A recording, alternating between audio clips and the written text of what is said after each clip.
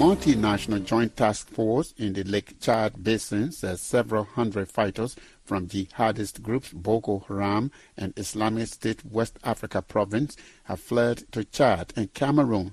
This after the task force attacked camps and killed more than 70 terrorists this week. Moki Edwin Kizeka reports from Yaoundé that an ongoing operation dubbed Lake Sanity 2 aims to obliterate all terrorist camps around Lake Chad. Scores of villagers shout they have lost at least 24 relatives in attacks in villages along Cameroon's border with Nigeria. In a video circulated on social media and broadcast on Chad State TV, the villagers say they also need help to treat at least 12 people injured in the June 30 attacks. The four-nation multinational joint task force of the Lake Chad Basin Commission, or MNGTF, created to fight terrorism in Nigeria, Chad, Cameroon, and Niger, says the deceased seen in the video are some of the more than 70 Boko Haram and Islamic State terrorists neutralized in the recent attacks. The Joint Task Force says many jihadists surrendered in air and ground operations that were launched on Sunday but did not give a precise number. The troops say many other fighters were captured and huge consignments of weapons recovered. MNGTF says none of its ground troops involved in the attacks on the camps were wounded.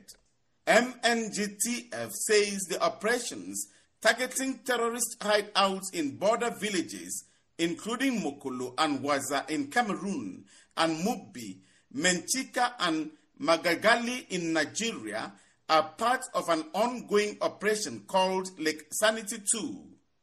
A release from Task Force spokesman Lieutenant Colonel Abubakar Abdullahi says the operations are to wipe out terrorist camps in villages on the border between Chad, Cameroon, and Nigeria, and a portion of the Lake Chad Basin shared by the three neighbors.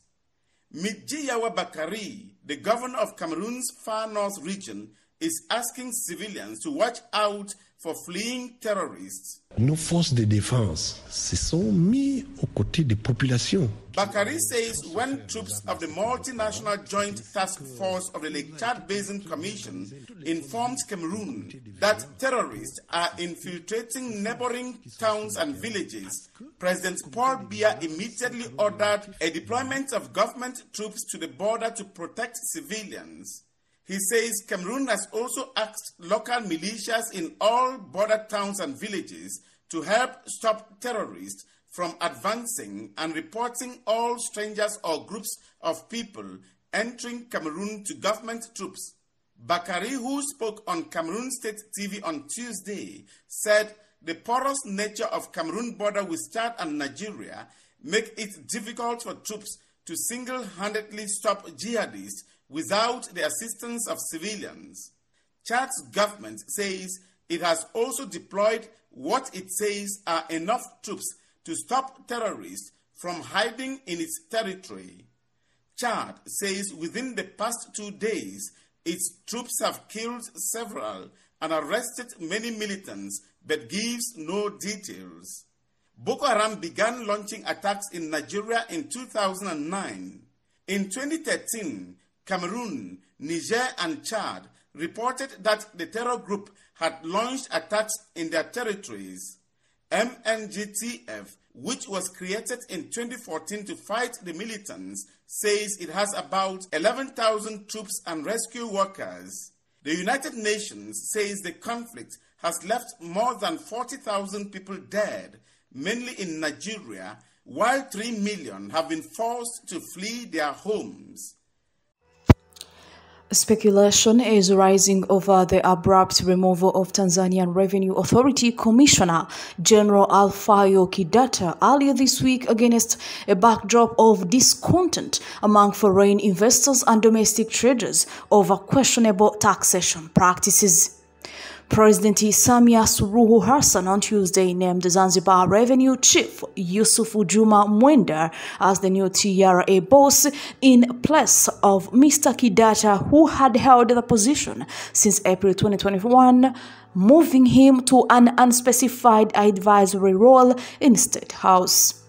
Mr. Kidata was in his second stint as the head taxman, and his latest transfer came as the government prepared for discussions with members of the Diplomatic Corps to address a raft of complaints they raised last week about alleged unfair taxation of foreign direct investments in Tanzania.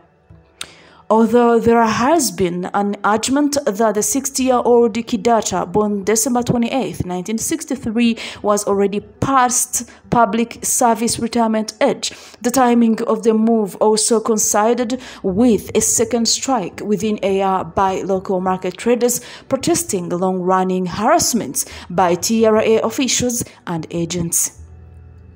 Curiosity was further piqued by State House Chief Secretary Moses Kisuluka's announcement in the same July 2nd brief of a replacement for Industries and Trade Minister Ashatu Kijaji, who was part of the government team involved in protracted talks with the traders last week.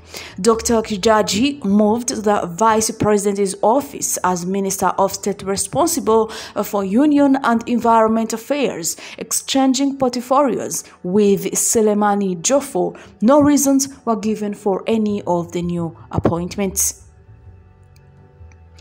Earlier on June 26th, Tanzania-based ambassadors and high commissioners from 10 countries lodged a formal request to Foreign Affairs Minister January Makamba for a meeting to address recent and ongoing challenges faced by foreign investors in relations to TRA tax administration.